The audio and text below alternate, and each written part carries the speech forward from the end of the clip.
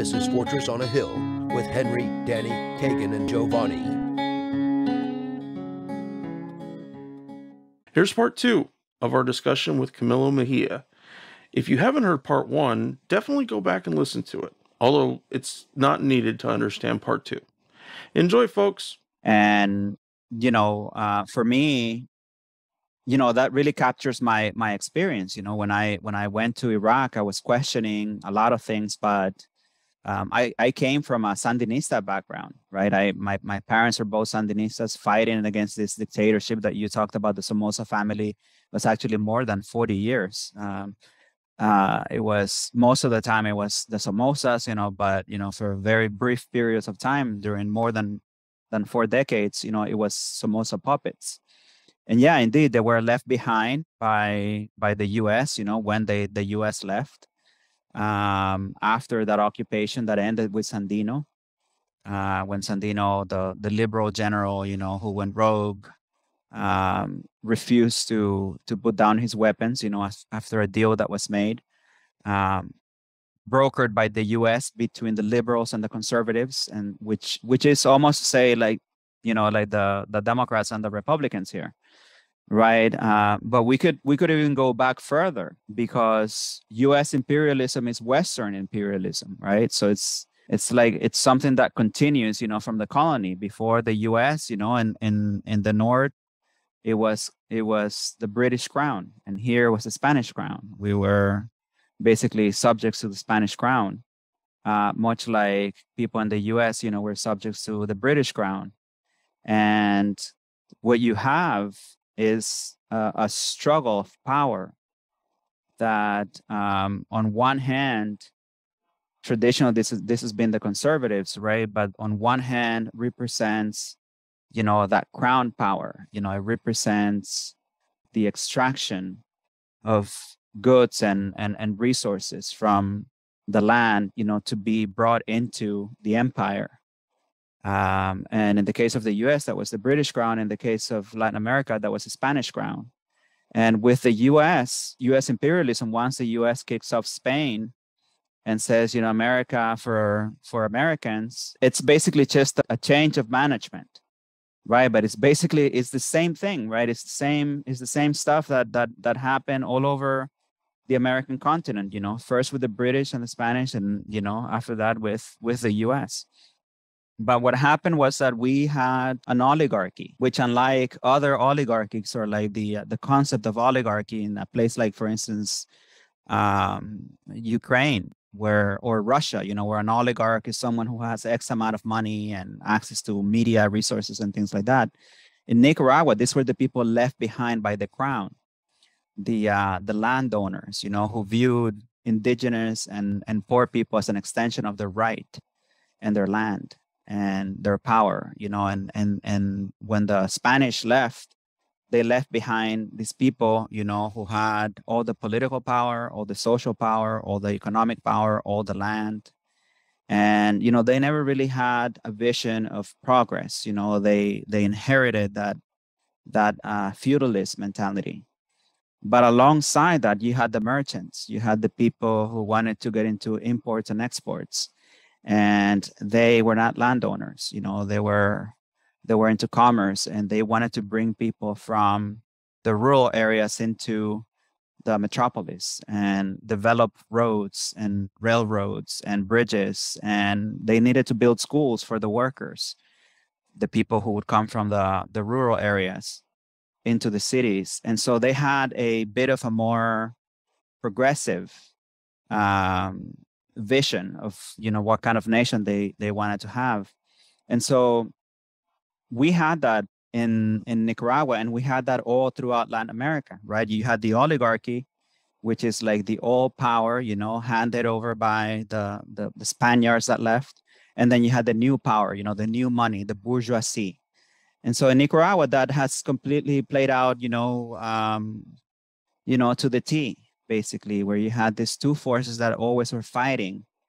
And the U.S. was basically the role that the U.S. played in Nicaragua historically has been to basically broker the peace between those two factions of political and economic power so that whatever government is there basically oversees U.S. interests.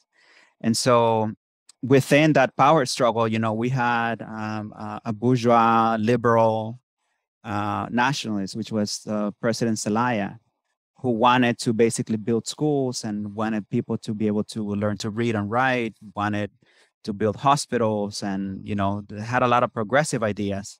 Was not like a revolutionary like Sandino was, because Sandino, he was the son of a rich landowner and a servant, a peasant woman, right? So he had a little bit of both. He had a little bit of like this oligarchic mentality. His dad was very progressive, and his brother ended up fighting with him. But like half of him was like this wealthy. He lived in poverty until he was like, I think, 11 years old or something like that. He was a bastard child, of course, but he had seen both of those. He had seen that extreme poverty, and he had seen wealth. And so for him, when Sandino comes into the picture, he basically disrupts that balance, between liberals and conservatives, between old money and new money, that at the end of the day did whatever the US told them to do. So Sandino brings in a very different kind of nationalism into the picture, because it's a popular nationalism. And so the revolution that we have with Sandino is not a bourgeois revolution like the revolutions that we had in the past, which were revolutions in which conservatives and liberals were fighting for power, and the US would come in and basically mediate a peace between them so that they could continue extracting the wealth. When Sandino comes into the picture, he comes in with ideas from the Mexican Revolution and communism and other things like that. And he obviously he comes from like this extremely poor background, where his mother was this peasant woman who had been highly exploited and kicked to the side, and his dad was this wealthy landowner. And so he comes in with a sort of like class analysis into the picture. And from that moment on, and we're talking about now 1927, when Sandino basically rejects this balance between liberals and conservatives. But from that moment on, the nationalist struggle of Sandinismo, and that's his birth. The people, the peasants, the indigenous people, people without shoes, people without education, people who were illiterate, become actors of change in Nicaragua. They become actors of revolution in Nicaragua. And so we have a dark period, which is when Sandino rebels against this pact, between liberals and conservatives, and he takes up arms against the US and beats the US. And this is one of the very few military defeats of the United States, back in the 20th century. And Marines actually learned guerrilla tactics from pursuing Sandino through the mountains of, northern Nicaragua. We were actually the first site of aerial bombardment, which is basically when the US was going after Sandino. They had planes, they had, warships, they had artillery, they had entire Marine units go after Sandino, and they could never catch him because the people that followed him were peasants. There were people from the mountains. There were people who knew the area well. In fact, they were people who worked at mines. They were miners. And so they would use dynamite, and they knew how to use dynamite, to work with, the natural environment. And they were able to evade capture and to score a lot of big wins to the point that the Marines left Nicaragua.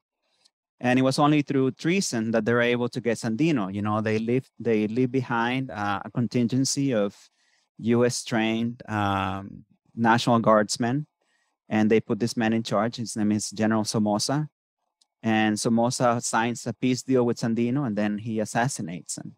And when he assassinates Sandino, that's basically the end of that movement, for between, I want to say 1934, I want to say for maybe 22 years, 23 years, something like that, when the Somoza patriarch gets basically assassinated by this patriot known as Rigoberto Lopez Perez. And then Rigoberto Lopez Perez basically inspires the Sandinista movement. A few years later, 1961, the Sandinista Front of National Liberation is founded. And it's basically very much defined as a popular revolutionary movement, nationalist against U.S. imperialism, proxy U.S. imperialism, because of course we had this family that was a Nicaraguan family, a military dynasty, the Somozas, that were there basically, safeguarding U.S. interests. And this Somoza family, that was a military family, their roots are in the liberal movement, but they were dictators, and they didn't really care much for this balance between liberals and conservatives. So that means that the bourgeoisie and the oligarchy in Nicaragua did not like Somoza either, because he only represented U.S. interest in Nicaragua. And so that's one thing that worked against him, was that, the Sandinistas were able to tap into that resentment, in all sectors of Nicaraguan society, to lead a popular revolutionary movement to overthrow the U.S. proxy dictator, which was this family, the Somoza family, that had basically three presidents, the father and then two of his kids. And then in 1979, we win, we overthrow the dictatorship, and, pretty soon we have elections, we win overwhelmingly.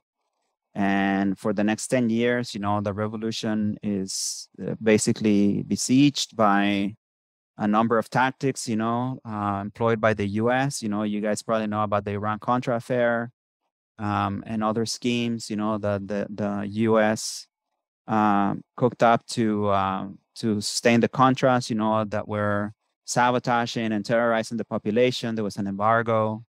There were terrorist acts that led to a trial at The Hague, that Nicaragua won again, and the U.S. was fined, I believe, $17 billion in damages for acts of terrorism against the Nicaraguan government and people. But it was really difficult to keep the people aligned with the revolution, even though, like, I want to believe, and I think that there's a lot of evidence to the fact that the people were with the Sandinista movement, with the Sandinista government, but we had lost in total more than 50,000 people to the war. We were in really bad shape. Our infrastructure was crumbling. We were embargoed. So our economy was in really bad shape, and people didn't want their sons and daughters to get killed anymore. They didn't want any more people to suffer from the war. And so we lost the elections in 1990. And from 1990 until 2006, we had a succession of governments back to the old dynamic of liberal versus conservative. And, we had governments that were, a little bit of both. They had maybe a liberal president, with like conservative ministers. And to them, it was always a power dynamic, like if they can keep the power balance, they're okay. But eventually, they always go back to fighting, and, they were fighting amongst them. And the Sandinista movement was able to take advantage of that. And because of the fracture within the oligarchy and the liberals and the conservatives, we were able to win back power with a majority of the vote that was bigger than the majority that they had together. So I believe we won the election with 35%. They had more than 35% together, but because of the fracture, we were able to win back the presidency. And we started implementing a lot of changes that we had already implemented from the beginning, with the help of President Chavez at the time. President Chavez came to Nicaragua to offer ALBA funds to the conservative president. The conservative president had, I believe, already signed CAFTA-DR, which is the neoliberal treaty in Central America and the Dominican Republic. And so the president said no to Chavez, like we've been neoliberalized and we don't want anything to do with you or your petroleum money or anything like that. So Chavez turned to the Sandinista movement, and the Sandinistas said, And just to point out, Chavez, you're talking about Hugo Chavez from Venezuela. President Hugo Chavez, yeah. And so the Sandinistas took the funds, from the Venezuelan government and started to implement anti-poverty measures, even not being in the presidency. And so what you start to see is an anti-poverty movement. that's focusing on hunger and malnutrition and housing and things like that. That, of course, under neoliberal governments, both liberal and conservative, we had mortality rates that were through the roof. We had crumbling infrastructure. We had no access to healthcare, no access to education. The country was in really, really bad shape. So this injection of funds into the Sandinista front allows the Sandinista movement to start implementing a lot of these programs. And so by the time we win the presidency, we already have a lot of support, popular support, because we were meeting a lot of the basic needs that have been neglected by the neoliberal governments. And since 2007 until now, I do believe you have some figures, but we have been able to reduce dramatically infant mortality, maternal mortality. We're up to, I believe, 100% and electric coverage, in the entire country. I believe about 65% is renewable, clean energy. I believe about 35% of the land is in the hands of original peoples. We are like the 5th country in terms of gender equality because of the representation of women in different sectors of the economy and the government. I mean, I could keep going, but the changes that have been effected, which are continuation of the first period, are transcendental. The power, institutional power, beginning with the security apparatus is in the hands of the people. And that's one thing that sets apart Nicaragua, Cuba, and Venezuela from other, progressive or pseudo-progressive governments in Latin America, is that we were able to overthrow a US-supported dictatorship, via an armed revolution. And that gave us the ability to build a society from the ground up, along with all its institutions. So we have a popular police, we have a popular military, we have, we have a ministry of women, that helps women and families. We have anti-poverty measures, education. We have universal health care. We're the 2nd poorest nation in the hemisphere, and we have universal health care.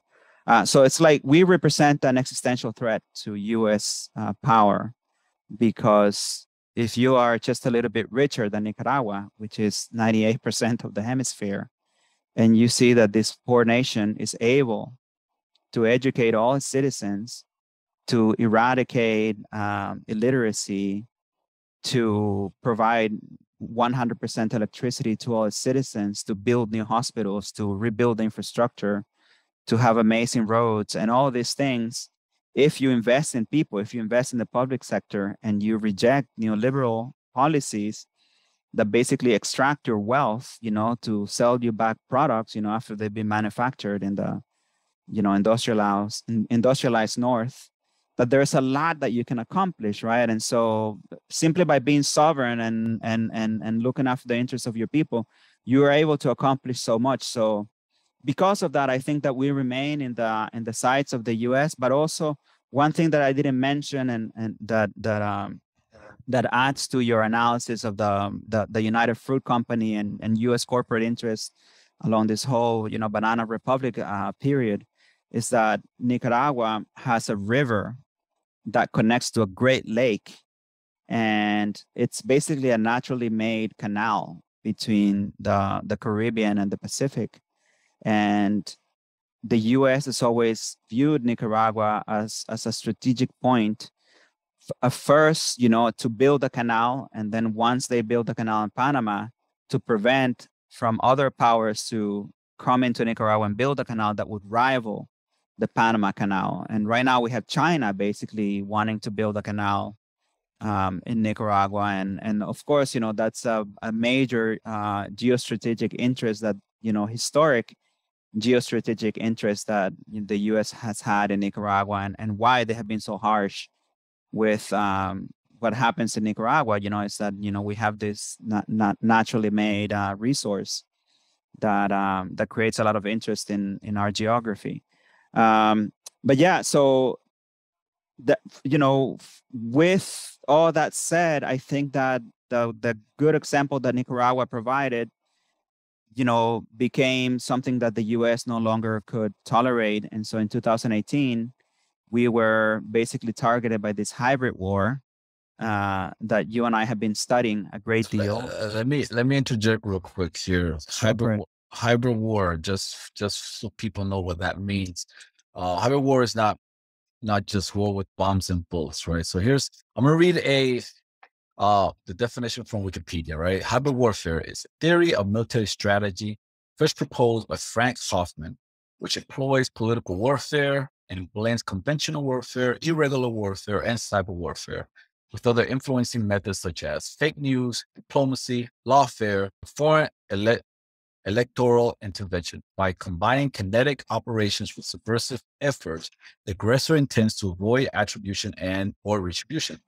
The concept of global war of hybrid warfare has been characterized by a number of academics and practitioners due to its alleged vagueness, its disputed consecutive elements, and its alleged historical distortions. So it's a type of warfare that combines different types of methods, just like the Wikipedia definition gives it, right? It combines, irregular forces, by way of, like Nicaragua suffered in the 80s with the Contras, which was an overt military insurgency, actually, operating from the countryside, and they were being assisted by neighboring countries like Costa Rica and Honduras, Panama, and it also involves, just chaos in the streets, just so quote unquote spontaneous uprisings and whatnot, just like an experience in 2018 when you have actually laid the condition, you have paid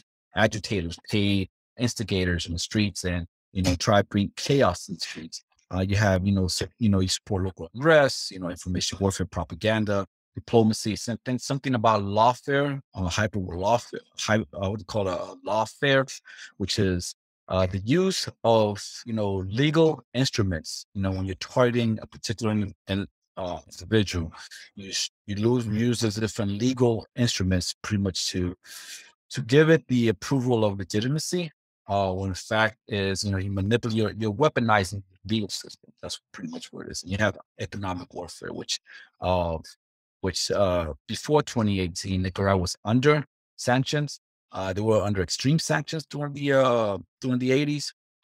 They were under sanctions again when Daniel Ortega was elected in 2007. And then the sanctions were increased after the 2018 period. The street protests that Camilo is going to go into right now. Was I accurate with that, Camilo?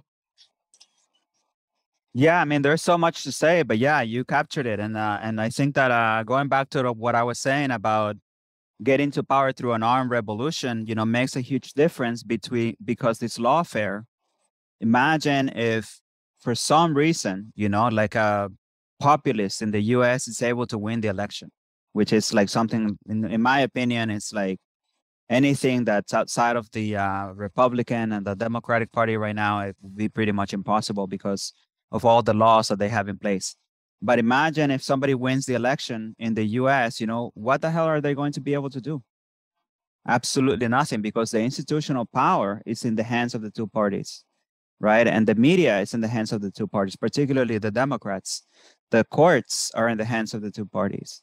The judicial, the legislative, the media, all the industries that pull the strings, military industrial complex, the entire nonprofit industry, Hollywood, everything, right? And so lawfare basically speaks to that you get a populace, that wants to implement laws that are for the benefit of the people. You cook up some corruption charges and you'll get rid of them, like they did to Dilma in Brazil, or, I think that with Zelaya, it was a little bit different because they criticized some of these political reforms that he intended to do, but in the end, it ended up being a military coup because they used the military to get him out. But by and large, this lawfare refers to the fact that this old guard, whether it's the bourgeoisie or the oligarchs, they are in power institutionally militarily, economically. In Nicaragua, that's not the case. In Nicaragua, we have popular-led institutions, police, military, judicial, electoral council. So yeah, indeed. So in 2018, basically, one thing that I'm sorry, let me add up that lawfare also with this happened here as well in the United States. I can think about FDR. FDR was considered a popular president. He was popular across the stream, across the working class Americans. And because he was popular, there were conspiracies against him by the mechanisms that you talked about. Most Americans don't know, or most Americans might not know that this constraint of 2 consecutive of term limits on a president's right didn't exist prior to FDR. It was put in place because of FDR, because FDR won 4 consecutive elections because he was so popular amongst the average Americans, right? But because he was popular amongst average Americans, once he passed, right, they created this mechanism of 2 terms because they're trying to, because this mechanism, the people who pull the strings are trying to avoid another FDR to come to power in the United States. Yeah, exactly. Yeah. And it has to do with the fact that you can't dismantle status quo in 1 or 2 terms. It requires more than you have a long-term vision that you need to rehold the entire system, economic, political, social, financial. There's no way you can do it in 2 terms. So even if a president is incredibly popular and has a lot of people support, for any president to be able to dismantle the system, it would take a lot more than 2 terms. And so I think that's one of the reasons why people like Putin, is still in power, or like people like Merkel. Nobody talks about Merkel being in power since the year 2000 until, just a few weeks ago. But yeah, so in 2018, one of the dead giveaways also is that usually the IMF is in the background, right? There's usually some kind of deal or some kind of reform, that has to do with, liberalizing the economy or, signing some kind of deal or some kind of bailout. I think in the Ukraine, there was the association deal with the European Union that would impose a lot of austerity measures, but of course, Ukrainians would get to travel through the European Union without any restrictions and be able to work and whatnot. And so they turned it into this like West versus East, struggle. But behind it was a deal, with the IMF. And if you look at a lot of the stuff that's happening right now, where there are a lot of uprisings, in response to neoliberal policies, usually you'll see the IMF or the World Bank or some kind of European Union financial institution behind, trying to implement changes, that affect working and middle class people by and large. And NGOs, don't forget about NGOs, like NGOs that you'll think that they're, like the National Endowment for Democracy and the USAID, different organizations. The what do they call the other one? The International Republican Institute, Voice of America, National Democratic Institute, Open Society, is another one. So these NGOs as well, they interject because they're not connected to the state per se. They come in as people to people type of initiative, and they come into your country and they do this type of what we call democracy promotion, etc. They might come in and do some type of work in your country, establish some type of infrastructure, media. But at the end of the day, a lot of time, what they're an extension to the state where they come from. Particularly the Western states, and one of the things that was happening in Nicaragua, for example, when they target the youth a lot of the youth, and they do these workshops, media workshops, and they do these workshops in what they call democracy. A lot of these democracy promotion workshops that has to do with teaching people, particularly young people, how to to protest, how to and how to do these different type of, what are called nonviolent actions, where they actually use uh, these actions where they do invite out violence and whatnot. You saw that in different countries. You saw that in Maidan. You saw that in Caracas.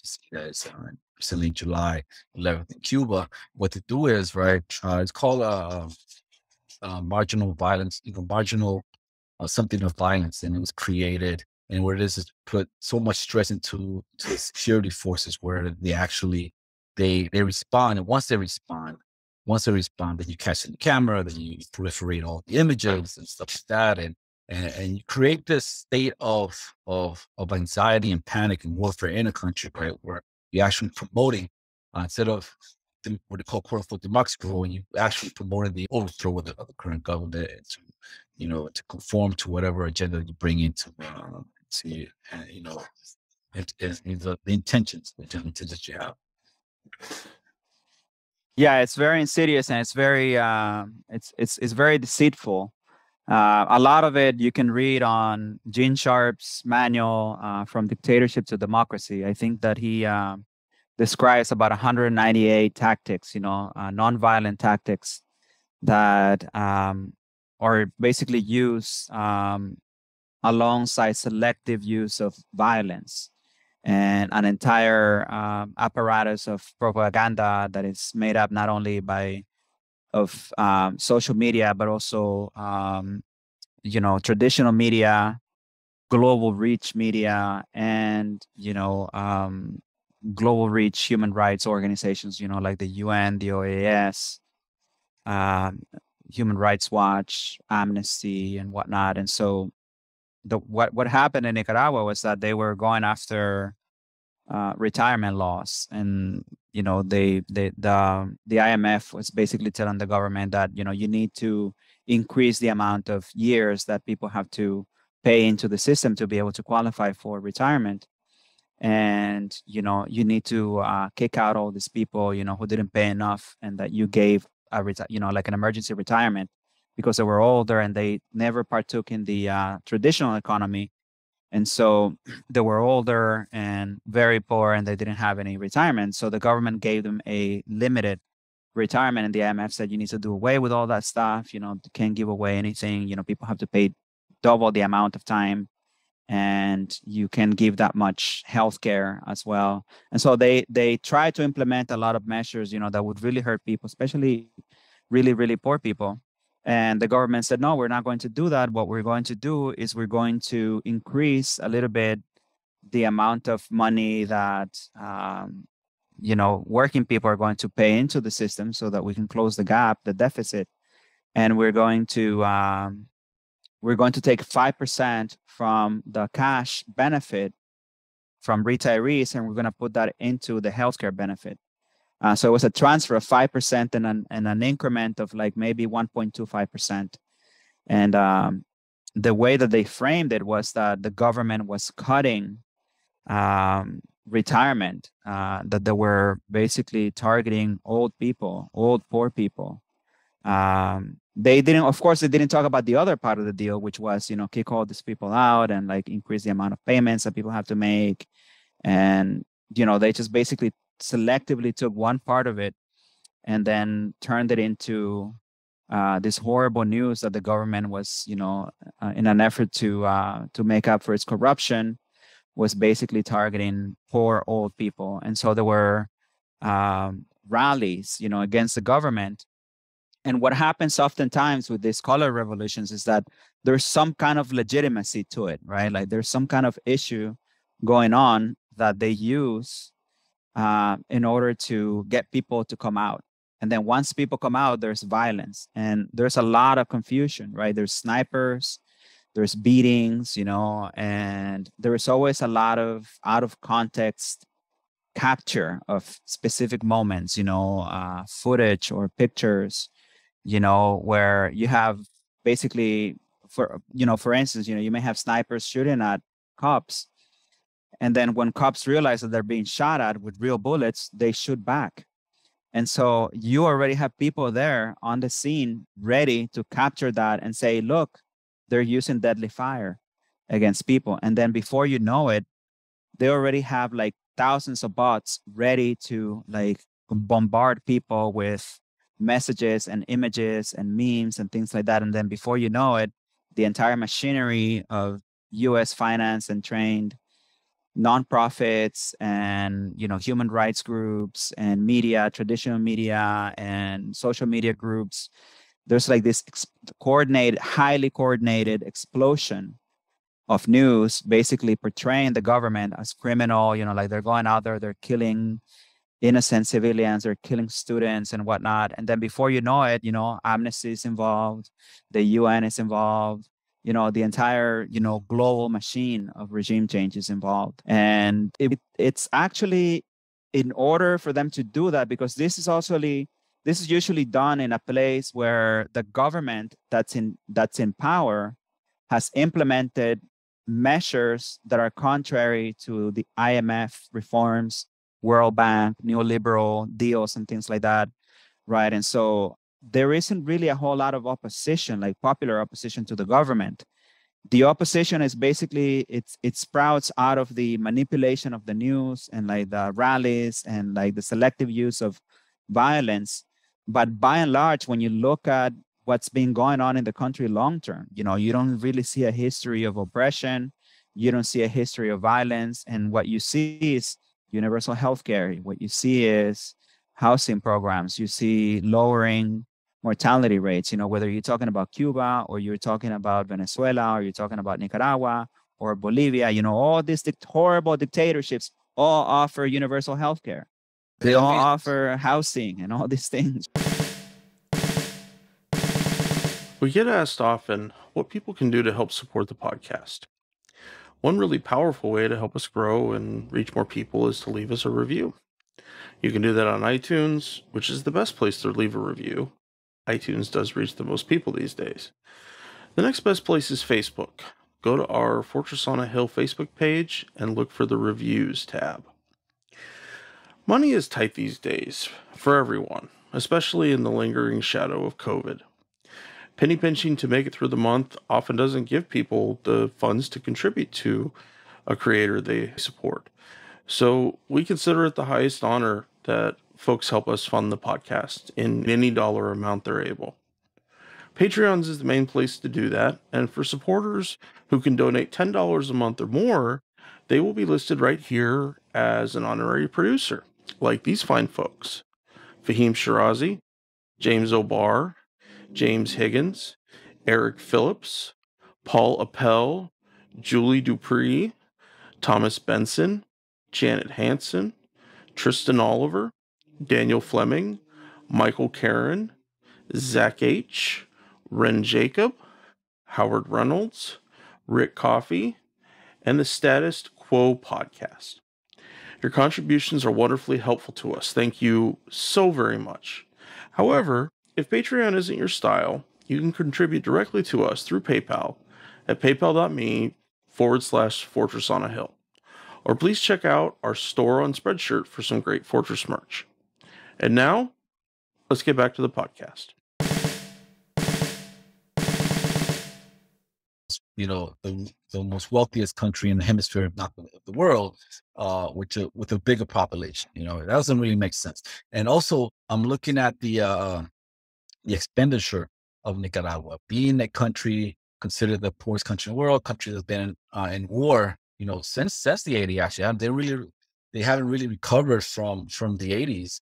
You know, however, they're able to spend 8.4% of their budget on medical expenditure, right? And compare that to Dominican Republic, for example, which one kind of, like I said, one of my countries of origin, which with a population of 10 million people, and a much wealthier country than Nicaragua, right? Their expenditure is 5.9% of the population. Now, the Dominican Republic is considered it's a close ally to the United States. It's considered a flagrant democracy, et cetera, whereas Nicaragua is this horrible dictatorship. However, right, they spend more money on healthcare than its Democratic counterpart of the Dominican Republic. I'm looking at the other one. El Salvador spends about 7% of their budget on healthcare. Honduras, 7% of the budget on healthcare. Guatemala has a population of 17 million people. It only spends 6% of the budget on healthcare, whereas Nicaragua, a poor country, spends 8.4% of their healthcare, of their budget on healthcare. I just want to throw in some numbers there for you. Yeah. Yeah, right. And so you can imagine how difficult it would be to turn the population against a government like that. And so what the US has to do is they have to resort to real nasty elements within the society. And this is also something that you see in other applications of regime change, whether you call it revolution or soft coup or whatever. But in Nicaragua, they used gang members and, petty criminals, drug addicts, and they even imported some of the maras, which were like this US deported gang members, young gangsters, that were mostly from LA, I want to say, from California, that ended up in El Salvador and Honduras and, to a lesser degree in Guatemala. And so they brought a lot of those people to Nicaragua to basically run these things called tranques, which are basically barricades. And it's how they hope to stop the economy in order to put pressure on the people. And they were incredibly violent. And, they would kill people, kidnap people. They would set people on fire. All that stuff is recorded. Of course, the media won't pick it up, right? Like the CNN won't pick it up. Amnesty International won't pick it up. Human Rights Watch won't pick it up. But it's basically what the people of Nicaragua were going through. If you look at the Ukraine, what they use there is neo-Nazis, right? Because by and large, even the people who were pissed with Yanukovych, because of all the corruption and all of that, like I said, there's usually some degree of truth in all of this color revolutions. And so there was some degree of truth in people going out there because it was this reform and they were cutting the benefits of retirees and whatnot. But by and large, the people did not want to overthrow the government. And so they had to use these nasty elements of society and even import some help from the outside to overthrow the government, or to try to overthrow the government. It's the same thing that they did in Ukraine with neo-Nazis. In Venezuela, they use guarimberos, very highly violent, gang members and, organized crime. In Syria, they use ISIS, and, all these moderate rebels that they call, they're not moderate at all. They're nasty people. In Libya had the highest standard of any African country. They used people from the awakening councils in Iraq. A lot of the people that were paid to stop fighting the US, ended up in these awakening councils. They were the origin of ISIS and ISIL and all these groups. They ended up fighting against Gaddafi in Libya. And so like every time that you have a popular government, that's both populist and popular because of all these laws and these transformative changes that they have undergone, you need to bring in these nasty elements, either, fringe elements within the society that don't really have a whole lot of power politically or economically or, militarily, and then they get, financed and trained by the US. And so in Nicaragua, it was this people from the maras, in El Salvador and Honduras, and some people, very, very poor people, drug addicts and gang members that were basically running this highly, horrific, scare campaign to basically turn the people against the government. They were not able to do it. The Sandinista militancy came out and was able to dismantle. A lot of people saw what was really going on. People who fell prey to a lot of the media efforts, to portray the government as criminal. And so we were able to beat it. And of course, after that, the US has continued with the sanctions and whatnot. But one quick word on the sanctions is that the larger analysis here, the larger context is the end of US hegemony. right? And this is something that we see in many ways, like politically, diplomatic influence, the financial system is, coming under question because of all the sanctions, that have been applied unilaterally. So there's all these things happening that are basically pointing to U.S. hegemony and Western hegemony really being in decline in the face of emerging powers, from outside of the West, like China, Russia, Brazil, India, the BRICS countries. And so what we're seeing basically is that the U.S. is doing whatever it can to hold on to this hegemony, to hold on to this influence, and it's just not working. In the case of Nicaragua, Nicaragua has a trade surplus with the U.S. because we have been subject to sanctions for such a long time that we've had to rely on our own peasantry, our own people from the rural areas to continue production and to continue growing food. We're 97% food sovereign in Nicaragua.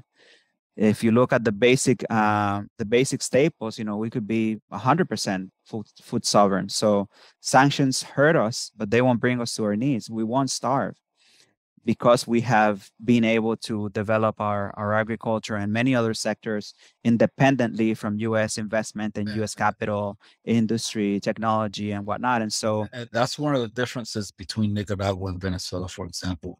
Venezuela before the Bolivarian Revolution, for example, the Venezuelan economy was so interlinked with the United States. They imported about I think over 80% of all their consumer goods were all imported from the United States from abroad. So when sanctions started hitting them, it was really hard for them because they weren't able to cushion themselves.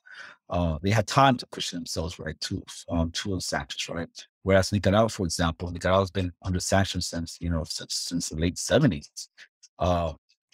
And once the Sandinista defeated the Contras, for example, the sanctions went even harder on Nicaragua, etc. Right, the sanction wasn't lifted until the neoliberal governments came in 91, 92.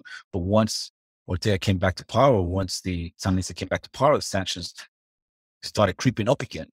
So you guys, like saying, you guys have been cushioned, you guys have been used to living under sanctions, so you guys were able to create an economy within to resist that sanction, whereas Venezuela didn't have that opportunity. So when sanctions hit them really hard after 2014, then increasingly under Trump in 2018, that's where you saw all those images that you saw here.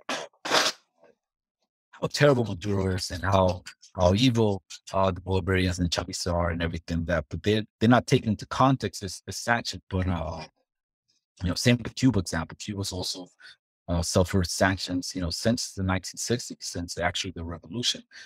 They had a string, they were embedded within the rest of the socialist blocs as during the Cold War. But after the Cold War ended in the 90s, right, that's when they entered a special period because they were pretty much left alone, just like North Korea. So they were left outside of the global economy, and sanctions were increasing on them as well. But they also learned how to live with it. They also learned how to go around it. They also learn how to, survive sanctions.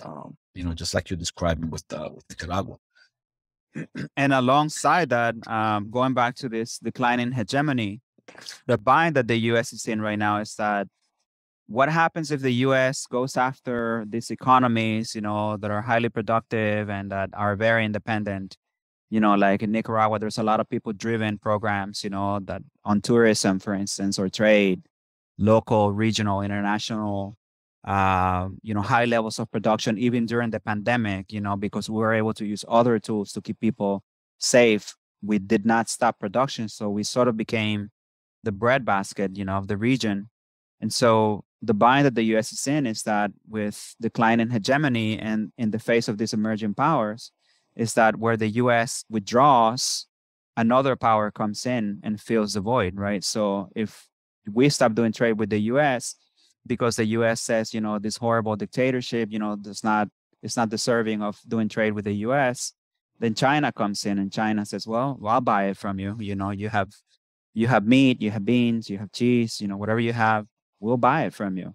right? And this is something that's not just true of Nicaragua, but pretty much anywhere. The U.S. is in a really difficult situation because of Chinese influence, and because there are all these other nations that, like if you look at the production and wealth being produced by the BRICS nations, and you look at the European Union, BRICS are more powerful. India is a superpower in terms of technology, military superpower. China in technology, in finance, along with Russia. Russian weapons are like years ahead of Western technologies in many cases, not all cases, obviously. But so what happens? So the situation that the U.S. is in is that if they go really harsh against a particular economy, it's almost like an invitation for the Chinese to step in and say, okay, well, we'll buy it from you. And the U.S. does not want any more Chinese influence in the continent. So we have been subject to sanctions, but a lot of those sanctions have been limited in scope. Many of them have been targeted at individuals. They've hurt us, but they're not going to bring us to our knees.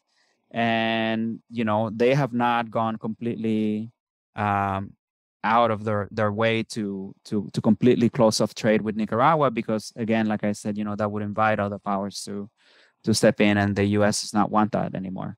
So I mean, I don't know. I think I've gone a lot into it. I don't know if you guys have any questions, or if you want to maybe shift gears and talk about something else. But more or less as the gist of the attempted coup. I have a few questions about the Ortega government, Ortega administration as it exists today. In researching for this, that there's you find so many different divisions on where people sit about what's happening. The revolution, the state of it,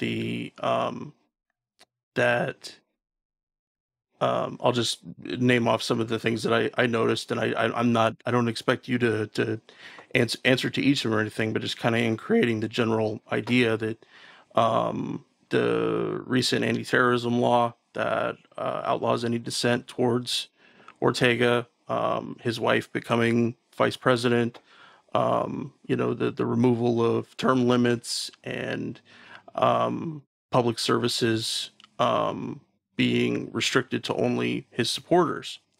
And so my real question for you, I like I said, I don't want you to have to defend any of those points, but I do wonder about the recent, or it's not recent, but recent, the last decade, the Sandinista split.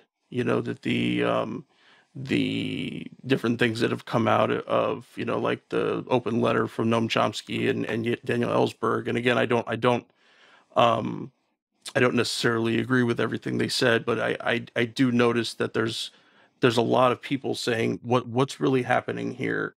Are we still is what we understand about Nicaragua and about the Sandinista movement the same as it was, and lastly, just, and I'll let you, talk about it, that your old man, your own dad, someone who stood with the movement for a very long time and risked his life, has had a change of heart. And I'm curious for you, is that if, what would be the criticisms that you would make of the Ortega government? Again, not that, every government does things that we don't agree with, but I think that there's some real questions here about, is the movement still wedded to the same ideas that it began with? Yeah, definitely. Those are very valid questions. And so let me start with the law dissent, outlawing dissent, right? So that was a law very much modeled after U.S. law. The first iteration of that law was actually passed by a neoliberal oligarchic government, the government of Violeta Barrios Chamorro. And that was the beginning of that, to basically outlaw dissent. It's not really outlawing dissent as much as it is basically banning anything that is coming from a foreign power to destabilize the country, right? Hmm. And so I'll give you an example of that. Picture Ron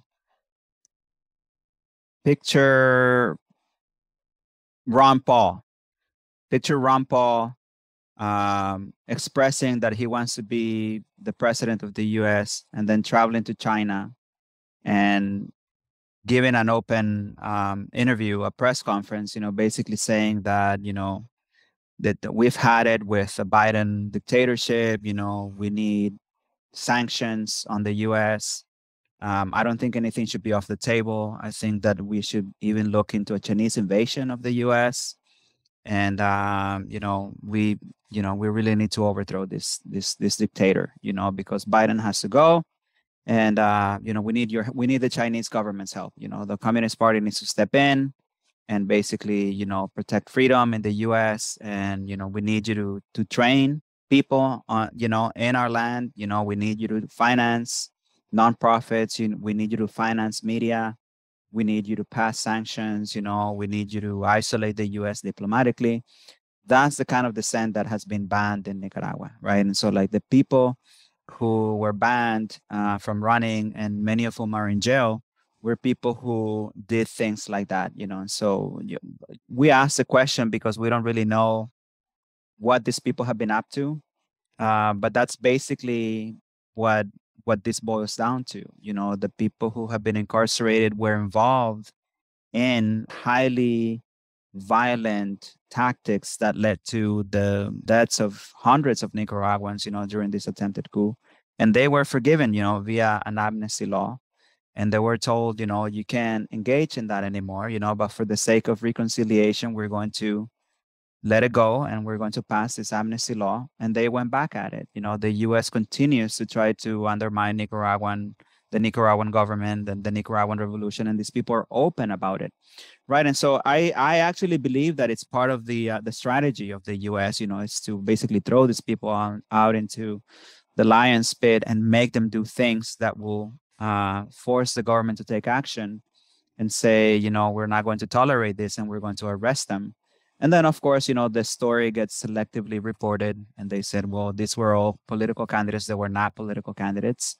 They were not people who belonged to any real party. They had not been elected by anyone in any party to run. The vast majority of the people who were arrested in May, when there was an election in November of last year. So for you to be a legal opposition, basically because they said that, like he basically ran an election without opposition. That's not true. The traditional oppositions, all the parties, that had legal standing, legal status, they all pretty much ran unless, they were involved in destabilizing the country or they were involved in the commission of crimes. But these people did not have, a political platform, did not have a party.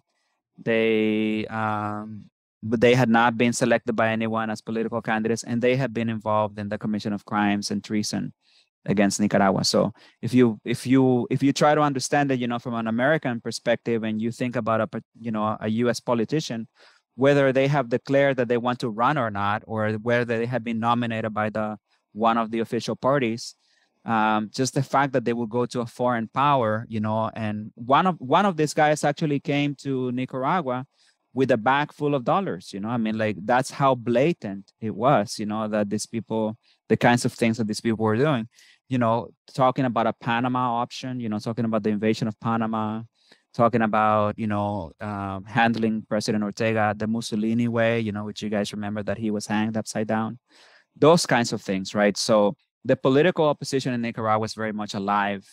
And if they're not thriving, it's because their interests do not align with the interests of people, but they're still able to run, they get votes, they have representation in the National Assembly and all of that. So there's a lot of, there's a lot of twisting and of the information. As far as Ortega's wife being the vice president, this goes back to what we were talking about, the term limits and whatnot. Nicaragua, it's not a regular democracy because Nicaragua has been in the sights of the US since the 1850s, basically, if not before that. This is when we had the first invasion. You know, it wasn't a U.S. government invasion, but it was a U.S. government supported invasion. That we have been in the sights of the U.S. and because the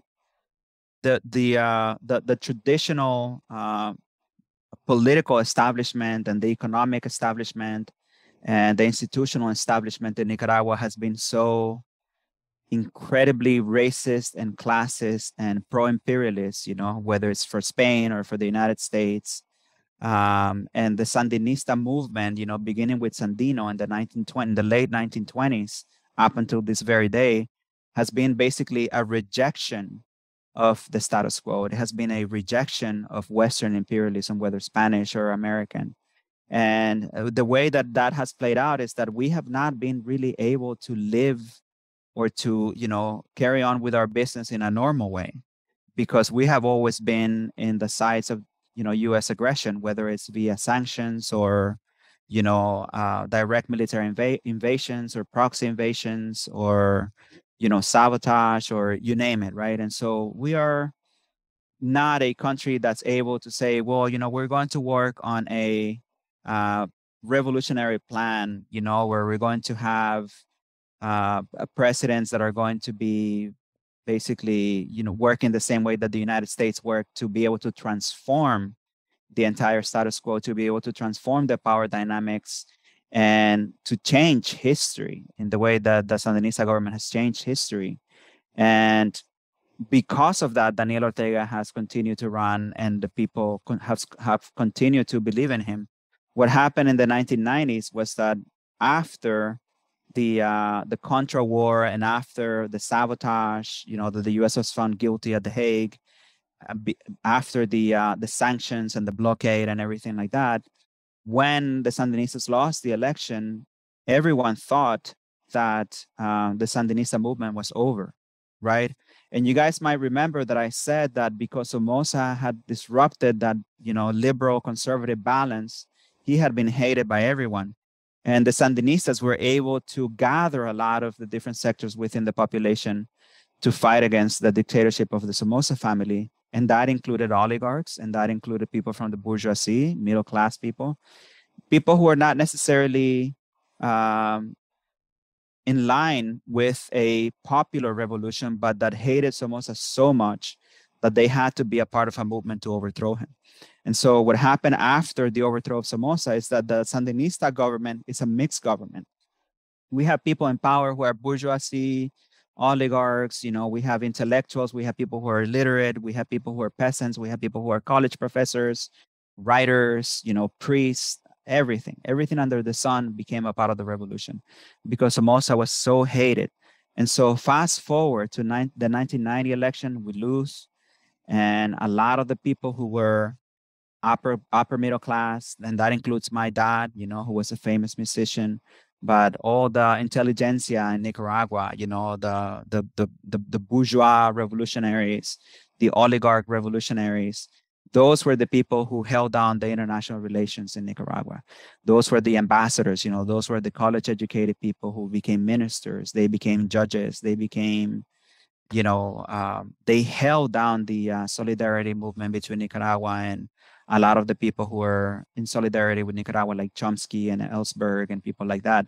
And so when there's this disruption, you know, when the Sandinistas lose the election, everybody thinks, well, it's over, you know, let's play nice with the US, let's get neoliberalized.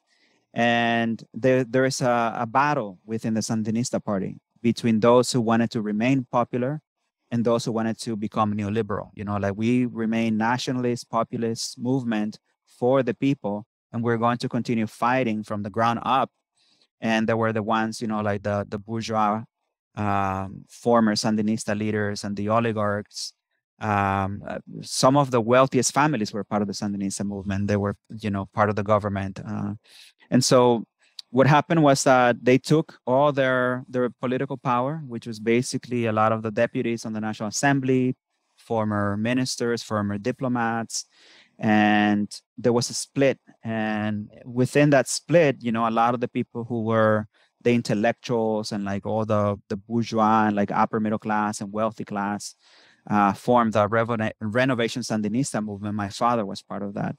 And the people who were working class, the people who were peasants, the people who were, workers and whatnot, the proletariat basically stayed with the Sandinista, with the Daniel Ortega faction of the Sandinista. And so that was devastating because they had so much of that institutional power. They have so much education, they have so much experience, with diplomacy and all these things. And the line of communication between the revolution and a lot of the movements of solidarity in the US and Europe was held by this class of Sandinistas that now were like jumping ship saying, that's it, we lost to the US. And so what happens, once you neoliberalize a revolutionary country, the government steps back, the government withdraws from education, from healthcare, from energy, from all of that, and it all becomes privatized. But the private sector does not want to meet the needs of the people. They want to make a profit. And so they focus on the people who are able to pay. If you can pay, you have healthcare. If you can pay, you have education. If you can pay, you have electricity. And so that leaves a huge vacuum. And who fills that vacuum? The nonprofit system. And so a lot of these people, a lot of these former, revolutionary bourgeois and oligarch Sandinistas became executive directors of nonprofits and human rights organizations and media organizations. And they were all financed by the USAID and the National Endowment for Democracy and the Soros Foundation and the Open Society Foundation and, like all the money that's behind the nonprofit industrial complex in the US and in movements, all over the world, from Hong Kong to the Ukraine to whatever, they were active in Nicaragua that entire time, right? And so what happened was that after we lost all this institutional power that went with these people who wanted to play nice with the US and become neoliberalized, at the next election, we lost to this coalition between the oligarchy and the bourgeoisie and, like the Sandinista that split off. We lost in terms of our base was less than their combined base. We had about 35%, but the faction of the Sandinista that broke off from the Daniel Ortega faction did not win anything. They won like maybe 5% of the vote, while we won about 35% of the vote. So we took back all of the institutional power, the National Assembly. We won a lot of regional elections, mayors, councilmen and women. And it became clear that the popular base had remained with the Daniel Ortega faction, while the bourgeoisie and the middle class and the intelligentsia, they basically became isolated politically. They did not have any political power. They did not have any popular power. So their alliance with the rich, with the liberals, the conservatives, the bourgeoisie, the US embassy, and you can read all this shit on the WikiLeaks embassy cables, like all these alliances that were brokered by USAID operatives, working out of the embassy with the former Sandinistas. And so that's basically, what explains that split off, and that a lot of the people who were once Sandinistas and were very high profile Sandinistas, well, they were very high profile because they were well-spoken, educated, spoke several languages and whatnot. And because they came from a class that was not a popular class, it was not poor people, it was not peasants. And so the Sandinistas, were able to reclaim the power because they stuck to a popular, nationalist, people-centered agenda, while the faction of the Sandinista movement that split off went with the bourgeoisie and the US and the, neoliberal model. And so the wife of President Ortega is not like just his wife. She was someone who had been part of the insurgency, prior to the overthrow of the dictatorship. She's a well-known figure in Nicaragua. She's a very capable woman, and at one point, people had the choice to elect him and continue on with the program that the Sandinista movement and party and government had been implementing for a long time, by voting for them, or vote for the opposition, for the oligarchs, now split. And they chose to vote for the Sandinista party. So at the end of the day, it was a clear choice. It was an open election. It was highly observed and monitored.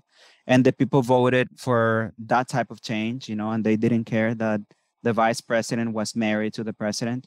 And, that's something that the way that I view it, as long as the people voted for that, that's it. That's what we have. And I support the government. I support the vice president.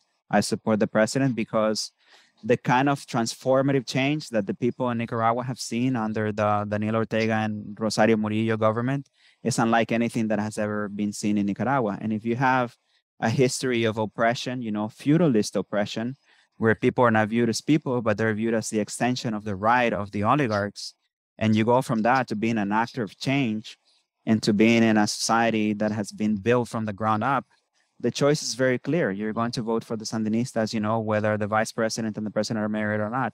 And so to me, that's really what matters. And I think that the combination between Rosario Murillo and Daniel Ortega is brilliant, because he's a visionary and he's someone who has been through so much, as a guerrilla, as a commander, as a president, as somebody who was leading a movement from the ground up when everybody thought that the Sandinista movement was over, and has gone through so much that he has this command of the people and he has this command of the history and the trajectory, while she is someone who's somebody who's able to execute and to make things happen and to manage and to administer, and someone who shares a vision with Daniel Ortega and the militancy.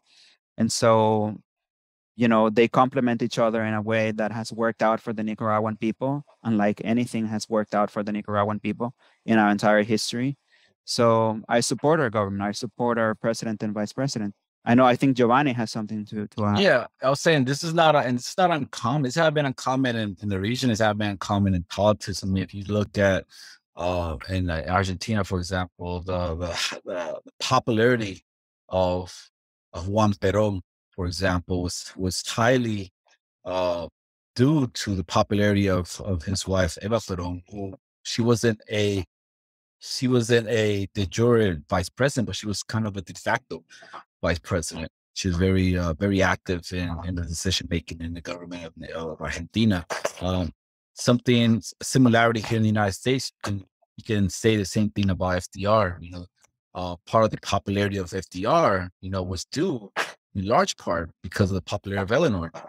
And although she wasn't an official in government, she was the first lady. She was highly involved in the decision making and the activity of government in the United States during that era. Another thing I want to touch in what you said about liberalism, and liberal democracy was more as deal with liberal democracy. I think you touched the head of the nail when you said about an inactive government. So the political project that's being under liberalism, that's being projected throughout the world, is that of having governments who are inactive, who step back and let the other agents, who are incentivized by profit to govern and to run the affairs of the state, right? You mentioned the neoliberal, you mentioned the nonprofit organization, but I could say, here in the United States, everything's left up to the markets, and that's the type of government that's being projected. When COVID hit, the first thing that was say, let the market take care of it. So we have, so you're promoting this inactive government. You're not promoting this government of actions, this active government. When you have active government, then that is called at least here in the United States, that is projected as authoritarianism, dictatorship, because they're active, they're involved. So what you're saying is you want, government, they're not involved in the affairs of the people, they're not taking care of people, and you just lift it up to the market, whose incentives, like I said, is profit, like you mentioned. Another thing I wanted to mention before we close off is, I mentioned Juan Perón. Juan Perón said that real politics is international politics. Everything else is administration and management, right? Something to that affair. I want to know, what is Nicaragua's international politics, international geopolitics? Most countries in the hemisphere doesn't have an independent international policy. Most countries in the hemisphere policy is extended to that of the United States, right? Whereas governments like Cuba, for example, for a long time has had independent politics, international policy. I want to know if you can share with us, what is Nicaragua's international policy? And another thing before we close, also, you live in Miami. Miami has been the center of Latin American reaction for decades. Every time a popular government comes to power in somewhere in Latin America, you see reactionaries just flocking to Miami. From Miami, they do operations of destabilization, right? And it doesn't help that they have politicians like Debbie Schultz from the Democratic Party, like Marco Rubio from from Republican, that party, that play interference for them, for the this reactionary forces that congregate Miami, and and project and pretty much direct American policy, to placate to these reactionary forces, right? But live in that city, and I bet it's hard to organize in a city like that. Can you just share, how that experience? How is that like? Yeah, definitely. Ever since the Cold War, we have declared ourselves as a non-aligned nation. And, I do believe that, as with a lot of other revolutionary movements for independence, where people have become emancipated, they have looked up to the United States, right? And initially, a lot of the countries that have become free from the oppression of another power or a dictatorship have initially, reached out to the U.S. For help and, for cooperation and to basically have a friendly relationship. Cuba did that, Castro did that. I think Ho Chi Minh did that, in Vietnam, we did that. And, we remain open to working with the U.S. as long as it's, on equal footing. We have never viewed the United States as an enemy.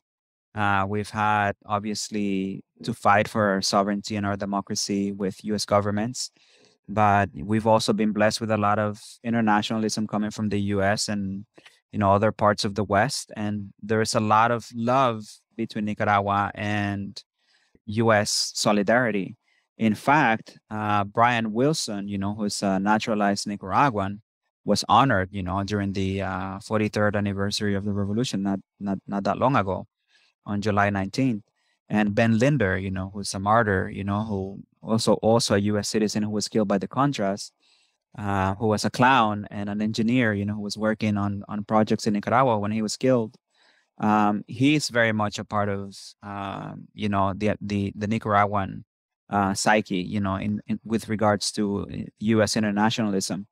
In terms of the foreign policy, we're open to working with anyone. We still do trade with the United States, but we also do trade with China. We do trade with Russia.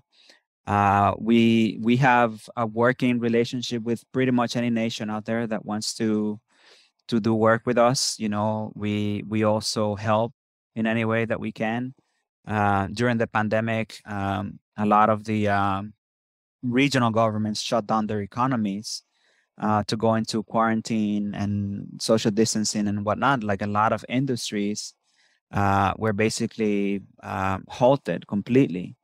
And that created a food shortage in the region. And Nicaragua stepped in and helped a lot of our partners who are not pro-Nicaraguan revolution, partners that are very much in alignment with U.S. policies and, who had basically been installed by the U.S., like in Guatemala and El Salvador and Honduras and whatnot. And we have continued to work with them.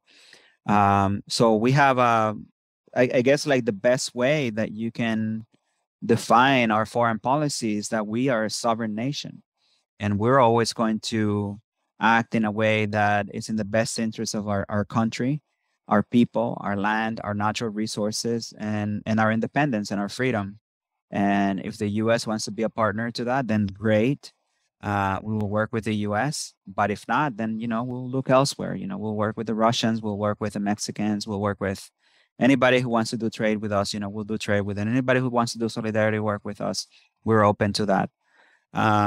Regarding the Miami atmosphere, you'd be surprised, a lot of the institutional power is in the hands of, that highly reactionary exile, not only from Cuba, but also, you have a lot of Venezuelans and you have Colombians and, you have a lot of people who adhere to, the U.S. puppet in their countries of origin mentality, right? Like whether it's people who are now anti-Petro or people who are anti-Chavez or anti-now Maduro, or, people who think that Boric is a leftist, or people who think that Fernandez in Argentina is a leftist, we have them all here.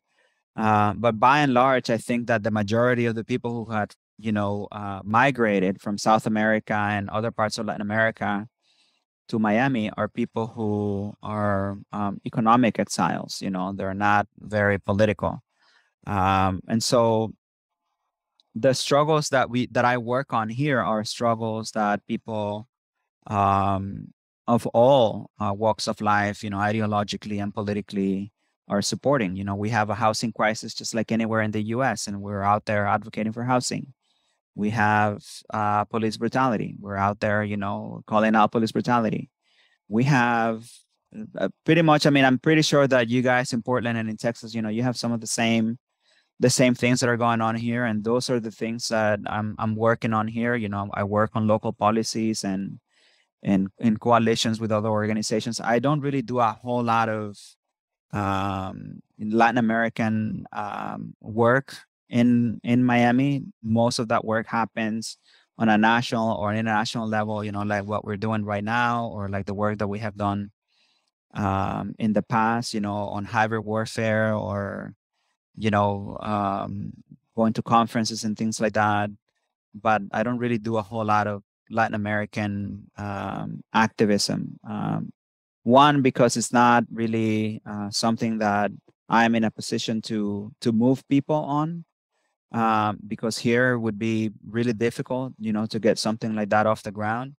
And two, because there's so much more that has to do with people's day-to-day living. Families being kicked out, food insecurity is a huge thing here. Lack of access to healthcare, lack of access to education, disenfranchisement of returning citizens. You name it. And we have all those issues here. So my work as an activist and as a professional really are focused on that particular type of work, not so much on calling out, U.S. hybrid war in Latin America or elsewhere. But, that's work that I'm involved in, but more like on a national level, not so much here in Miami. Thank you, Henry. If you were, you have anything else to add? Close us out. No, thank you so much for your time. I appreciate you being willing to wade through my questions, and Nicaragua and Latin America are still pretty new subjects for me, but it is getting easier to understand all the different layers that come in with hybrid warfare and like NGOs and all these different areas that where information comes from. But thank you again for your time, for answering our questions and everything. Is there anything that you'd like to plug? Talk about stuff that you have upcoming, or website, Twitter, anything like that? No, not really. I think we've covered a lot, and but I just want to say thank you for the opportunity. And if you want to keep working together, I'm willing. Like just reach out anytime. Obviously, I don't mind answering tough questions. I know that there's a lot of misinformation, and a lot of times that's the only information that people have. Yeah. So this is part of why we do this work, because we want people to know.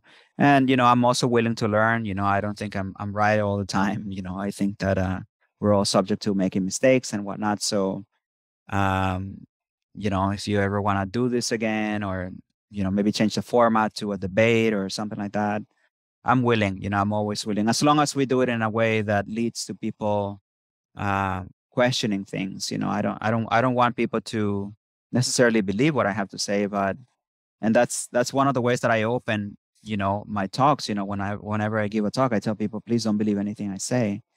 Just keep an open mind and then go do your own research, right? And question what you're being fed by the mainstream, and maybe take some notes and go out there and do some fact checking. Will you remind our audience the title of your book?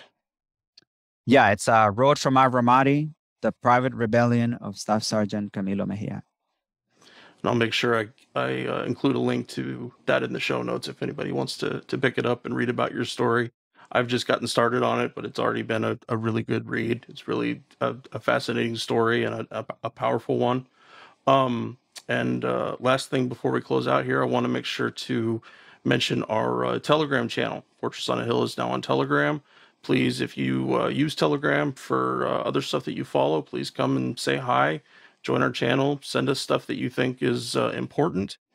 And I think that'll do it for us today. Thank you so much for being here, Camilo. And to all of our listeners, we will see you all real soon.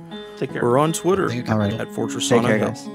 And also at Facebook.com at Fortress on a Hill. You can find our main blog page and our full collection of episodes at www.fortressonahill.com. iTunes, Stitcher, Google Podcasts, Patreon, Spotify. You name it, almost anywhere you listen, we're already waiting for you. And hey, we're always in the market for more Patreon supporters. Please consider becoming a patron at patreon.com. And if you're not into giving us a monthly payment, think about giving us a couple bucks on PayPal. The link is in the show notes. Skepticism is one's best armor. Never forget it. We'll see you next time. Come on, you good people, and listen to my song. I hope you'll pay attention. I will not